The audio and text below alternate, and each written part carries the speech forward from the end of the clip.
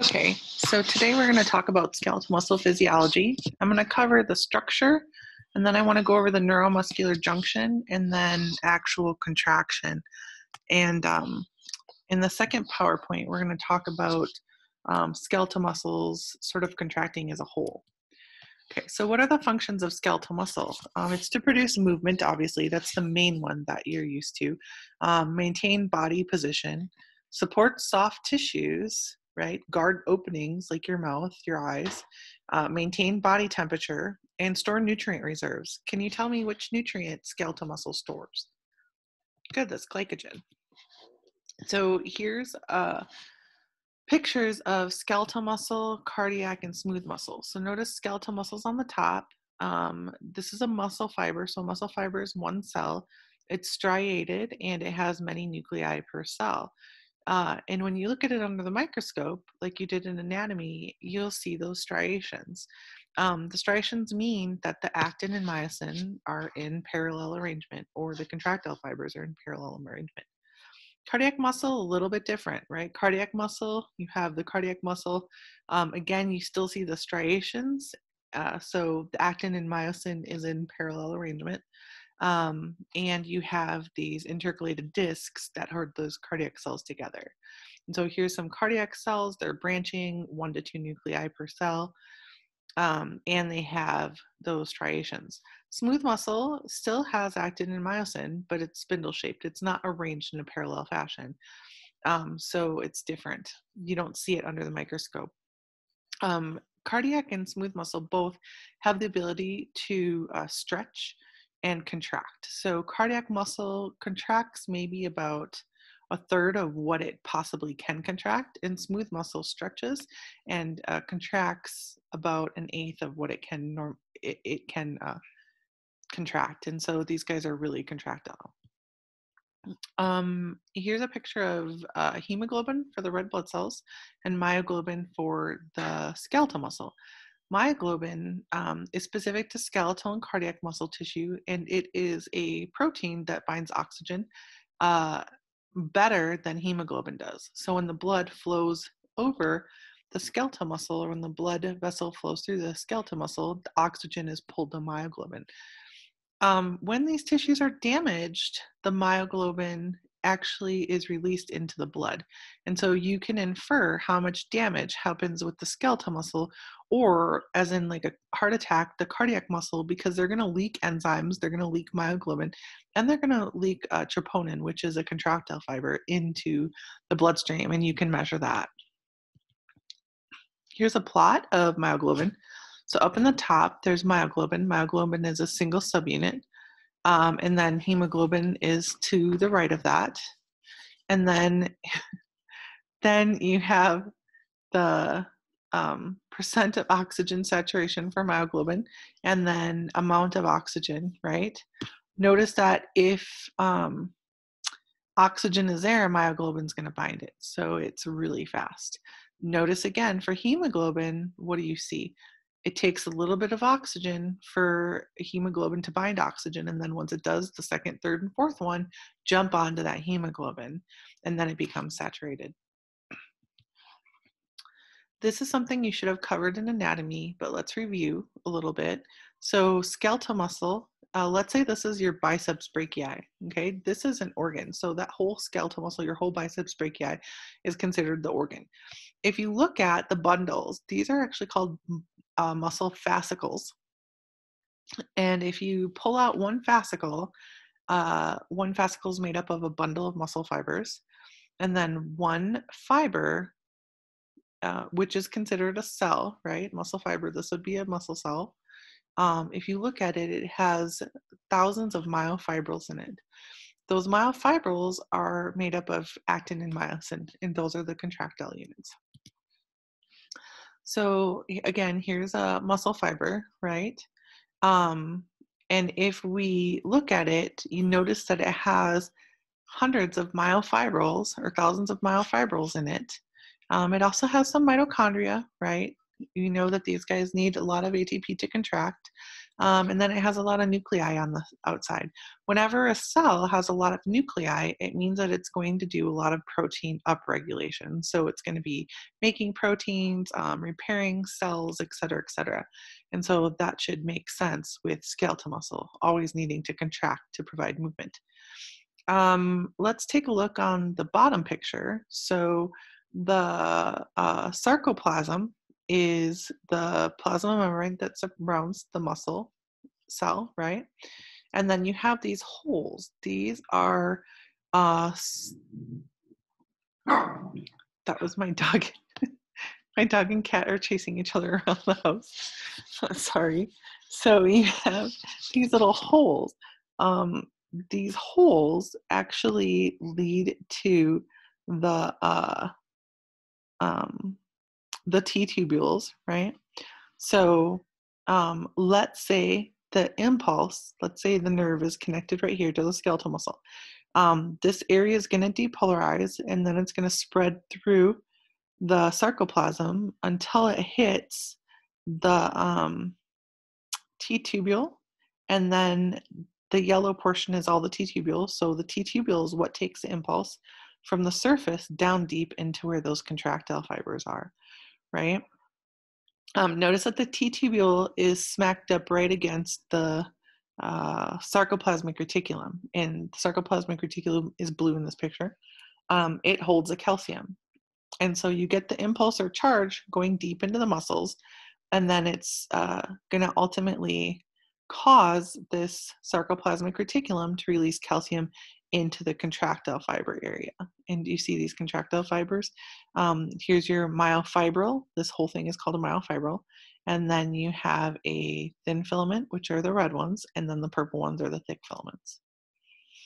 So for contraction, you have to take that impulse from the surface down deep until you get to the contractile cells. Okay, so here is your T-tubule, your sarcoplasmic reticulum, and they are surrounding a myofibril. So if you look at that myofibril, it's repeating patterns of actin and myosin. So it's repeating patterns of sarcomeres. A sarcomere is from Z-line to Z-line. This you may have learned in anatomy, you might not have. But a sarcomere is the smallest functional unit of skeletal muscle, or it's the smallest contractile unit of skeletal muscle. The sarcomere by definition is from Z-line to Z-line. Notice that the Z-line is actin, so if you draw it out, the Z-line is actin, or that's where actin anchors to. The red is all actin, right? So it's the small filament. And then the M line is the anchor for the myosin. And so myosin are the purple line. So myosin comes off of the M line and actin comes off of the Z line. Now notice, and those are the two contractile fibers. So notice that when, notice that there are other bands, right? So let's look at the I band. The I band is actin only, right? So it's where there's only actin. The A band is wherever there's myosin. So wherever there's myosin is where the A band is. And then the H band is myosin only. And then the M line is what anchors the myosin. And so when these guys contract, or when the sarcomeres contract, the actin is actually going to walk along, or the myosin is going to walk along the actin or pull the actin towards the M line. And so the H band and the I band are going to shorten. Here's a transmission electron micrograph. It's of a sarcomere, and it's magnified 64,000 times. And so you get these beautiful striations. These beautiful striations are because the actin and myosin bundles are arranged sort of like checkers, like they're stacked up one on top of the other. So here's your Z line. The light is the actin because it's a thin molecular thin protein, and so it doesn't absorb a lot of light, so light goes through it, so it looks lighter. And then the A band is where there's myosin, and myosin is considered to be the thicker filament, and so it absorbs more light. And so you see this repeating pattern of light and dark and light and dark, and that is what we see as striations under the microscope. The site of contraction. So if you tease these guys out, the myofibril, and tease them out until you get to the contraction filaments at the bottom of the page, on the left is a myosin molecule. So there's a myosin tail, there's a hinge region, and then there's a head. Notice that there's two heads. So it's kind of like a golf club, or if you had two golf clubs twisted around each other, that is what a myosin molecule looks like. Then we have the actin. The actin actually looks like a chain of pearls. So if you take pearl necklace, you pull it taut and you twist it, it actually looks like how actin looks. So this is a beaded complex of proteins. It's a chain of proteins, and then you have a couple of other proteins attached to it. We can skip that, or actually no. Take a look at the M line, or the where the anchor of the myosin are. So here's your myosin molecule, and the myosin molecules are arranged like a bunch of golf clubs in a golf bag. They're kind of spiral or twisted, right?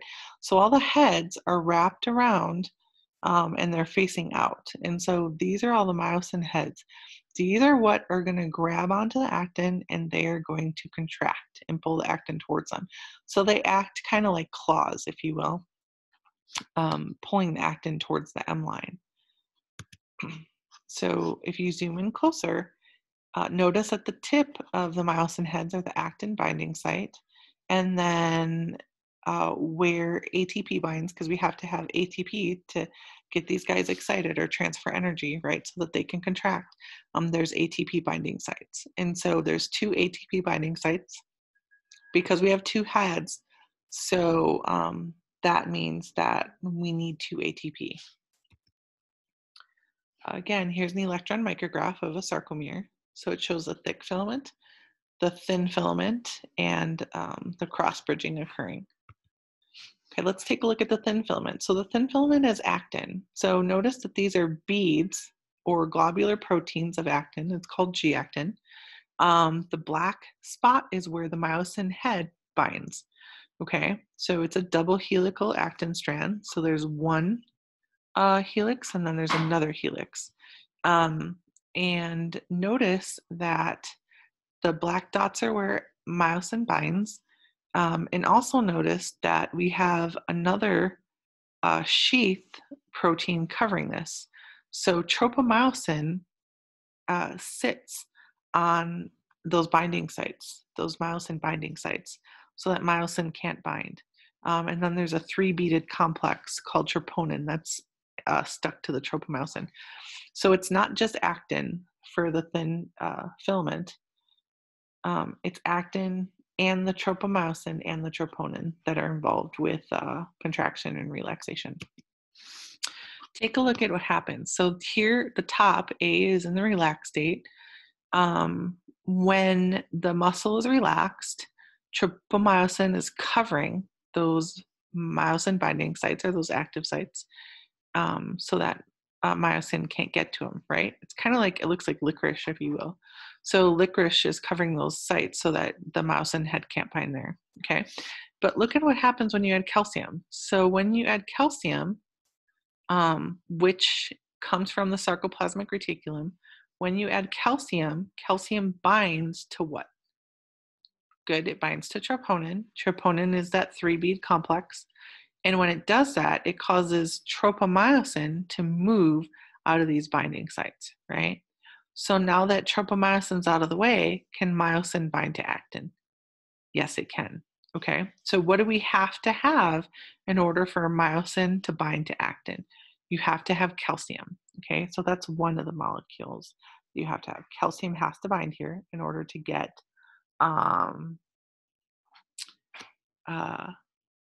troponin to move tropomyosin out of the myosin binding sites for or on actin. Okay, so let's take a look at how actually excitation occurs.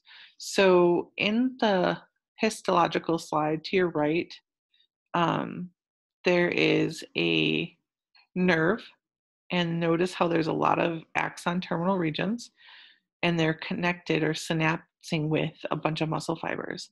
Okay, so this is a motor unit. A motor unit is one motor nerve and all of the muscle fibers it innervates. If you looked at where that nerve, the axon terminal region connects to the muscle fiber, we call that the neuromuscular junction. And so here's a picture of it. So here's a motor nerve, and then below that is the muscle. Okay, so how do we get the motor nerve excited, right? How do we get an action potential generated down the axon? Is it sodium or calcium? So if we're talking about the axon, it's actually going to be sodium. So sodium voltage gated channels pop open, sodium rushes in, right? Sodium voltage gated channels pop open, sodium rushes in, sodium voltage gated channels pop open, sodium rushes in. Okay, and then what depolarizes the axon terminal? Okay, so it's calcium. So if you look at number 2, calcium voltage gated channels pop open and calcium rushes in. And then that causes these vesicles containing neurotransmitters to dump their neurotransmitters into the synapse, right? So number 3, the neurotransmitter is getting excitosed into the synapse. What happens then? We've seen this before. We've talked about this, or I've talked about this when we covered nerve to nerve communication. So now this is nerve to skeletal muscle. You know the neurotransmitter is acetylcholine, right? And then what receptor type is it going to bind to? It's going to be the same as the nerve to nerve.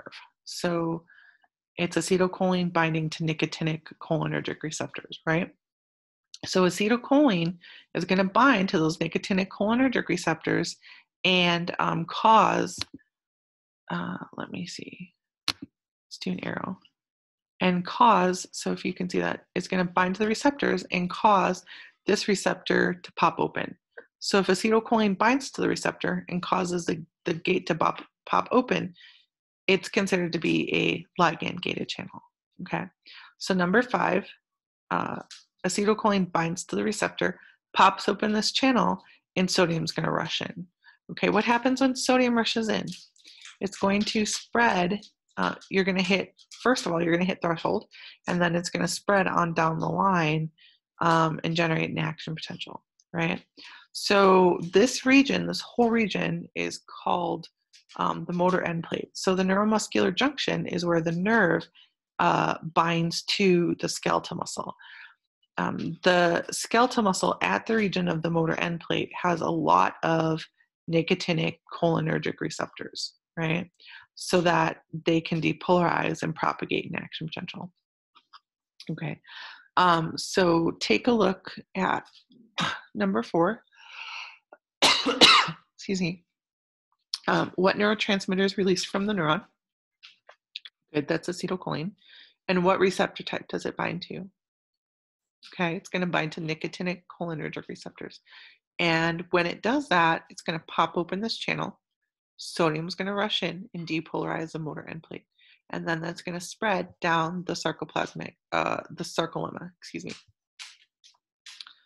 And ultimately cause action potential and contraction. But there are a couple of things that I want to remind you of. When acetylcholine binds, it's transient. So acetylcholine binds, pops open the channel, releases, binds, pops open the channel, releases, binds, pop open the channel, releases. As long as acetylcholine is in the synapse, it's going to keep binding and popping open these receptors. How do we get this whole thing to shut off? Well, first, the nerve has to stop releasing acetylcholine. So the nerve has to stop getting excited, right? And then once it stops releasing acetylcholine, whatever acetylcholine is in the synapse is stuck there. All right, how do we get rid of the acetylcholine in the synapse? Take a look at these little blue guys embedded in the membrane. So these are called acetylcholine esterase enzymes. They break down acetylcholine. So as soon as acetylcholine hits these acetylcholine esterase enzymes, it's going to get degraded. So take a look at the left. So here is the name of it, acetylcholine esterase. So acetylcholine esterase is right here. That breaks down acetylcholine. Okay, so the impulse has to stop at the nerve. then the nerve stops releasing acetylcholine, and whatever acetylcholine is in the synapse has to get broken down by the acetylcholinesterase. And once the acetylcholine is broken down, then these nicotinic cholinergic receptors shut and the impulse stops. All right, so let's take a look. So let's go back to contraction. So, and this is numbered for you. So acetylcholine, let's start at number 1, gets released from the nerve. It binds to nicotinic cholinergic receptors and causes an action potential at the motor end plate. That action potential is going to spread down the line. So there's number 2. It's going to spread in deep through the T tubules. So the T tubules allow that impulse to go from the surface into the where the contractile fibers are. Notice that there's a DHP receptor. So this is called dihydropyridine, but we call it DHP for short. So that action potential is going to spread down. And when it hits that DHP receptor gets excited, and this coil contracts and this little hatch door opens. So it kind of reminds me of a video game, right? Like a Super Mario's game, like Super Mario Brothers, or Mario's going to hit the coin box, and then that's going to excite this, and the hatch door is going to release calcium. Okay, so this is a fancy way of how we get calcium released from the sarcoplasmic reticulum to bind to the troponin to get the tropomyosin out of the way and get contraction started. Okay, so take a look at the next picture. So the action potential, so we're at 3, the action potential goes down the T-tubule, hits the DHP receptor, that gets excited, it causes the port to open, or the door to open, and then calcium rushes out of the sarcoplasmic reticulum, and we're at number 5. Calcium is going to bind to what? Is it troponin or tropomyosin? Good. Calcium is going to bind to troponin, and it's going to move that tropomyosin out of the way. Once tropomyosin's out of the way, myosin can then bind to the actin. And once myosin binds to actin, then it contracts and pulls the actin towards the M line. Okay, and so look at number 7. So you get that this is a distance that actin moves. The actin's going to move towards the M line. Okay, so power stroke, movement of myosin cross bridges, pushes actin towards the center of the sarcomere. End of the power stroke, myosin releases that actin and grabs another actin. And the cycle keeps repeating. You have to remember, though, think of, if you think of spiders, like spider legs, how, all of them are touching the ground at the same time. They always have, they always have 3 to 4 legs touching the ground. But then they can pick up a couple of them and move. It's the same thing with these. So the myosin heads are going to grab onto the actin, and they're going to contract and pull the actin towards the M line, towards the middle, but it's asynchronous. So they're contracting at different times. Okay, so let's take a look. So what binds to troponin to move tropomyosin out of the way? Good. So calcium's released, it binds to troponin, moves tropomyosin out of the way so that actin can bind to myosin, right? Once that myosin is bound to actin, then it can start contracting, okay? And we call that a power stroke. So when it contracts, we call it a power stroke. And then at the end, in order to initiate the power stroke, the phosphate has to leave, right? So make yourself a note for number 4, to get that power stroke or contraction, phosphate has to leave. That's what initiates contraction. Okay, so here's the sliding filament theory. We're going to start at number 1. Notice that we're going to start after it just finished contraction. So kind of weird, but the myosin head is bound to the actin, okay? We call this a rigor state. What releases the myosin from the actin? ATP has to bind. So ATP binds and releases the myosin from the actin. If there is no ATP, the myosin stays stuck to the actin. Okay, so that's what happens. That's what we call rigor mortis. So when a person's dead, are they making ATP? No, they're not. So if they don't have ATP, then the myosin's stuck to the actin. That also happens with cramps, right? You run out of ATP and the myosin is still bound to the actin because you need ATP to release it. All right, so number 2, ATP binds to the myosin heads and it releases them from the actin. So you have to have ATP bind in order to get the myosin released from the actin. Okay, once the ATP is bound, it's going to split into ADP and phosphate.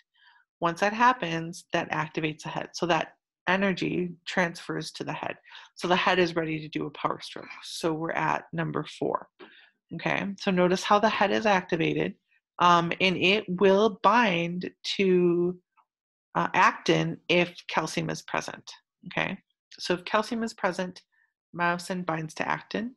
And then how do we get that power stroke? So we're at number 5. Thank you. So how do we get that power stroke? The phosphate leaves, and that initiates the power stroke. And then at the end, the ADP leaves. Okay, and then we're stuck. We're stuck with the myosin bound to actin. How do we get the myosin to be released from actin?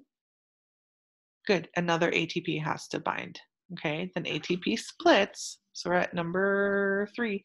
ATP splits into ADP and phosphate and activates the head. Number 4. That head will stay activated and it won't contract unless calcium is present. So notice how I have calcium up here. You have to have calcium to reveal those active sites on actin for myosin. Okay, so then myosin is going to bind to the actin, and then the phosphate leaves, you get the power stroke, and then the ADP leaves, and you're stuck in the rigor state. Okay, I want you to practice this. Explaining it to people, drawing it out. There are some major players. The major players are ATP, calcium. Okay, and so you need ATP to break the cross bridge from, the myosin from the actin, and you need the ATP to excite the head, right, the myosin heads, to perform a power stroke. And then when the phosphate leaves is when you actually get the power stroke.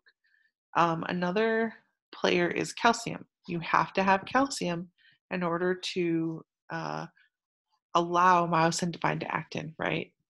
The tropomyosin and troponin are covering the active sites on the actin unless calcium is present. So you need to practice this a couple of times. Okay. So asynchronous cycling is what I was trying to talk about earlier. So the muscle cell continuously generates force during contraction. How does it do that? The cross bridging, so the myosin grabbing onto the actin is out of phase, right? So you have one myosin grabbing onto the actin, then another myosin grabbing as the first one's letting go. And so you never break complete contact between the thick and thin filaments. Okay, take a look. So the top picture is at, it's at rest. Notice here's your Z line, right? Here's your other Z line. The I band is actin only. The M line would be where the myosin is.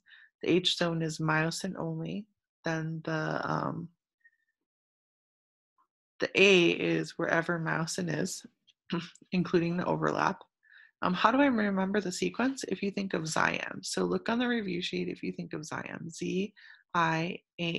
So Z-I-A-H-M. And that will give you the order of the different bands and zones. Take a look at when the myosin contracts. So the myosin contracts, if you look at the middle, myosin contracts, but it's not going anywhere because it's stuck. And so it's going to pull the actin towards the M line. And so the actin actually moves in. And so the sarcomere shortens. The H zone shortens, the I band shortens. Okay, so this is at rest. This is contracted, rest, contracted, rest, contracted. Okay.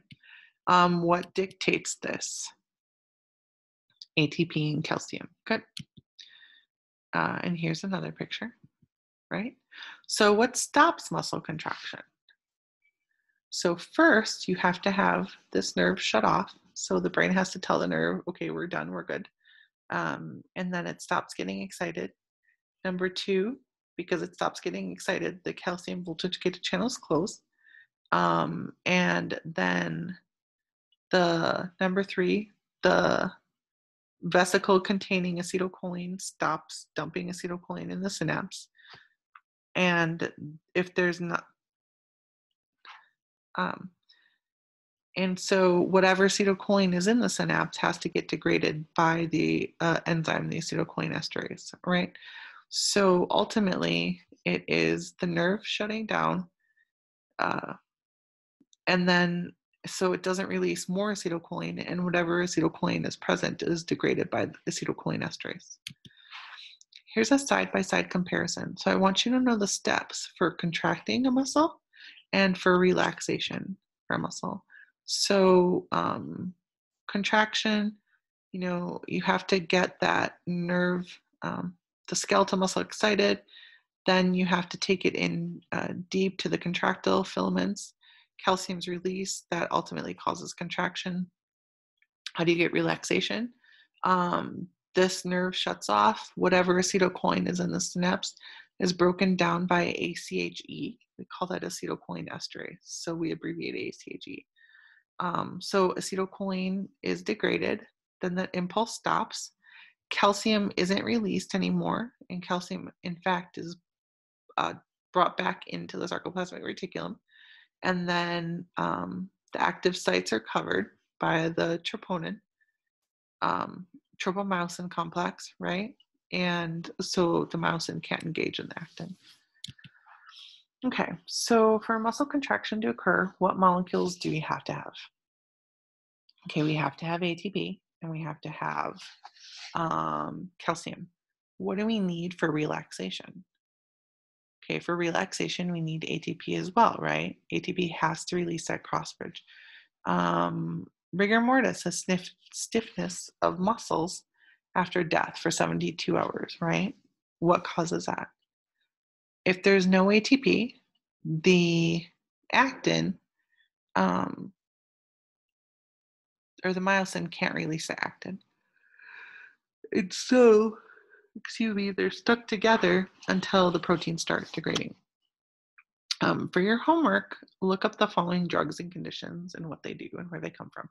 So I want you to tell me what these guys affect. And I'll put up a discussion board in Canvas and you guys can share your thoughts. I want you to be specific with what receptor they bind to, what is their effect on the receptor, and what is their effect as far as contraction and relaxation. Okay, next week you have your exam, so I want you guys to go through your review sheet and study. The exam will be all multiple choice, and so I've taken out the essay questions, so that should help. I don't know how many questions it is yet, but you'll have an hour and a half to do it. And email me or come to my virtual office hours tomorrow between 10 and 1. Otherwise, have a great weekend, you guys, and stay healthy.